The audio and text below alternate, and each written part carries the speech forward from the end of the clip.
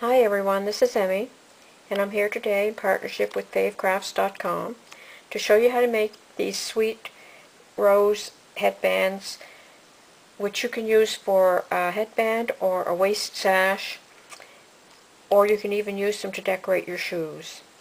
And if you don't have a strappy shoe and you're attaching it to a pump, and the pump ends approximately here, well then you can just pass some ribbon through the top of the felt. Just cut a little slit in the top of the felt, and then you can wrap the ribbon around your ankle and have a very attractive look too, which I'll show you in the next photo.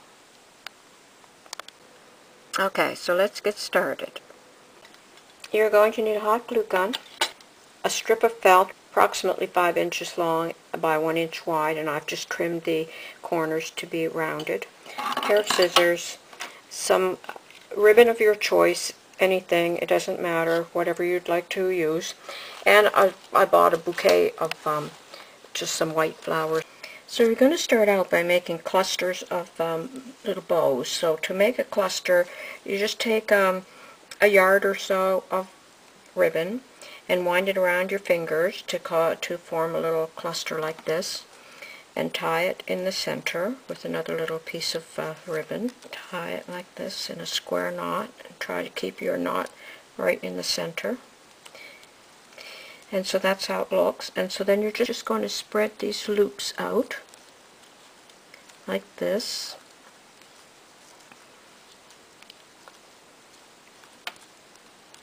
And we're going to cut off any little ends that are sticking out larger than our cluster. So this is what our cluster should look like. And you'll have to make a dozen or so of these, because we're going to stack them and get a bed for our roses. Okay, so I'm just going to go ahead and show you how to make these clusters.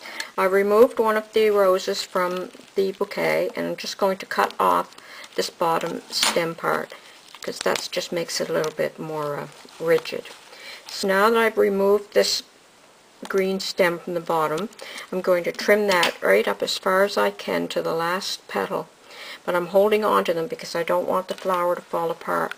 And then I'm going to apply some hot glue over the entire thing, and I'm just going to tap that in place with my wet finger. If you wet your finger before you touch hot glue, you'll be able to spread it and you'll be able to maneuver it and move it around without getting burned. So that's going to make my little rose open up, and because I'll just show you in comparison to one that hasn't had the back removed, they're quite tight and stiff. But once you do this, they open up and they're very soft. I've gone ahead and made some clusters, and some have the picot edge ribbon and others don't. So I'm going to stack these so that they form a nice circle.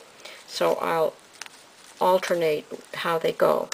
And after I have it the way I like it, I'll hold it with my thumb, and I'll place the nozzle of the glue gun inside, holding it in place, and then once it's cooled, it'll be fine. Okay, so now I'm going to go ahead and I'm going to place this rose in the center of this ribbon cluster. So just place some glue, and I will set my rose centered, and that's how it looks. So we're going to make 3 of these. Okay, so I've gone ahead and I've made 3 of my clusters, and then I have my felt piece here, and I'm going to do a dry run. I'm going to place them the way I like them on this band, and that looks fine like that. So now I'm going to go ahead and glue them in place. So to glue them down, I'm going to hold the flower in place where I'd like to have it. I'm going to lift it up some, and I'm going to apply some hot glue and hold that in position while it cools. And then I'm going to move to the next one, and I'm going to place it in position, hold it, lift up the petals, apply some glue, and hold it.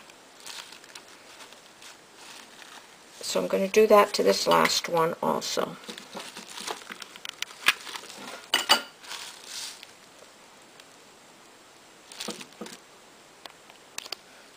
So once you have your cluster ready, you can attach it to a headband with some hot glue, or you can attach it to some silk ribbon and tie it around the head, or attach it to a shoe to dress it up.